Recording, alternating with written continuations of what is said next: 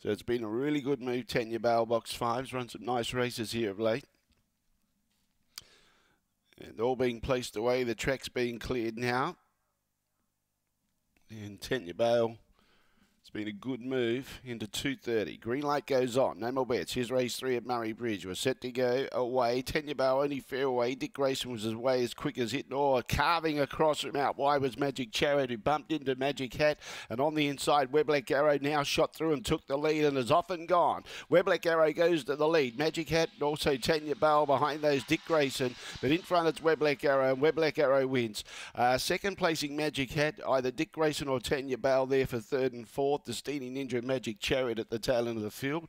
And the early bump, which was a bit of a mess up with the field when Magic Chariot came across, has made the time a little bit slow for this class. 17:45 was the time. 17:45. And trying to carve across from out wide was Magic Chariot, which they all bumped together, and that left Weblack Arrow clear.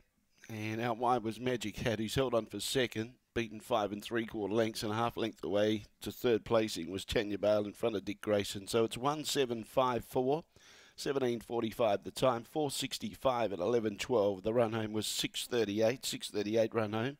That's the quickest run home we've had today from the 3 races. And even though there's not much wind, the track is starting to dry out a little bit better. So we should get quicker times as the day goes on, unless the rain comes back. But it's 1754 after race number 3. 1754.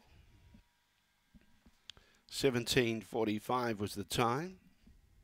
5 3/4 by half.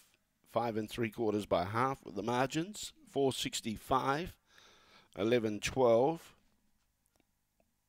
And we do have all clear on 17:45. So 4:65, 11:12, 17:45. And that run home 6:38. 6:38 was the run home.